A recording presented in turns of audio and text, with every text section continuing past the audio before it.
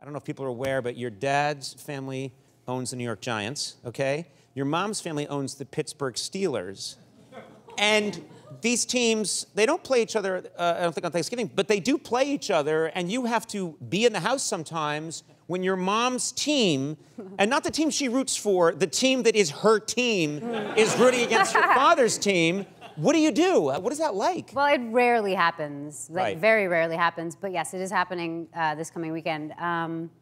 The good news is that we always win, so we can always, we're just, someone's always happy. That's so funny that you say it that way, because my whole personality is, we always lose. I would imagine, was it intimidating? Let's say you had met a guy, boyfriend, you want to bring him back to the house, and, you know, it's this big football family. Would that be intimidating for her?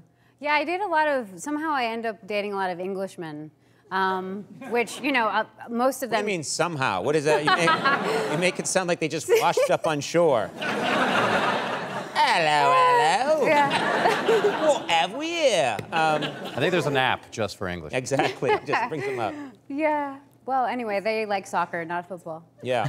So, okay, so well, you bring them by the house, and it'd be like, oh, this is the one where you my can use boyfriend your right hands. now, my boyfriend Jamie is amazing, and he surprised me one day when we first started dating. He spent a night where all he did was watch all the previous season of the Giants, every game. And so the next time we watched a game together, he knew everything about it, which was amazing. So he did his homework. He did his homework, but I was dating someone a long time ago who came to visit my parents not too long after the Giants won the Super Bowl, and the trophy had just arrived.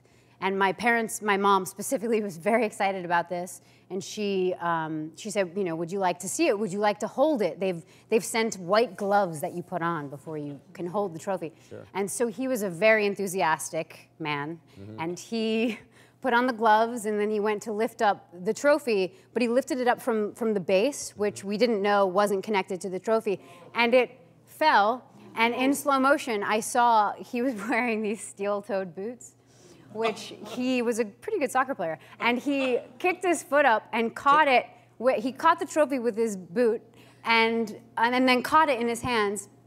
And he dented just a tiny part. Yeah, he didn't catch it. He kick-stopped it. He kicked the... It never hit the ground, though. And I look over at my dad, who's in the kitchen just watching the whole thing happen, and he was just like...